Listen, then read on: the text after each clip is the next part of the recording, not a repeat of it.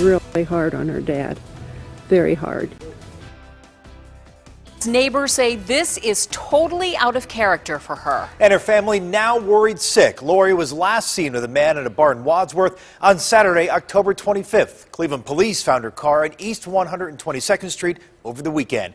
Tracy Carlos digging all day for new information about her disappearance. Tracy, what have you uncovered? Well, Chris, tonight we know that Wadsworth police and the man who was last seen with Lorrie Pratt were here in Cleveland today, and we have just confirmed that Cleveland police are also now helping in the search.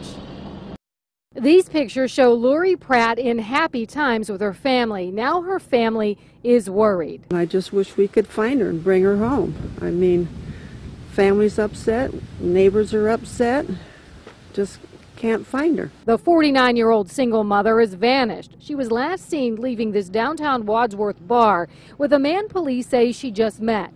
That was on October 25th, and she hasn't been seen or heard from since.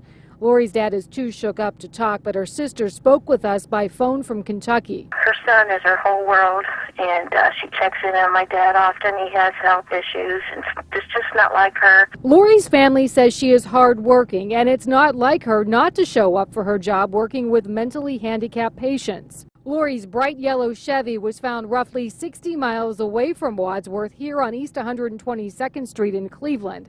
This man, who doesn't want his face shown, called police after noticing the suspicious car. It had leaves all over it, just like it had been sitting on a tree for a while or something, you know. And then I noticed and I looked and I didn't see no back tag on it. Wadsworth police also found her cell phone. Police say records show the last call came from the Cleveland area. And they also found the man who was last seen with her. They describe him as being somewhat cooperative. I'm very concerned for somebody to go missing that has a job and has a family and routinely has contact. This is very concerning, and I'm worried about her well-being. And police say the man she was last seen with does have a criminal record. He has a criminal history of aggravated robbery as well as abduction and domestic violence. Anyone who has any information is asked to call the Wadsworth Police Department. Here's their number. It's 330-334-1511. Live in Cleveland, Tracy Carlos, News Channel 5.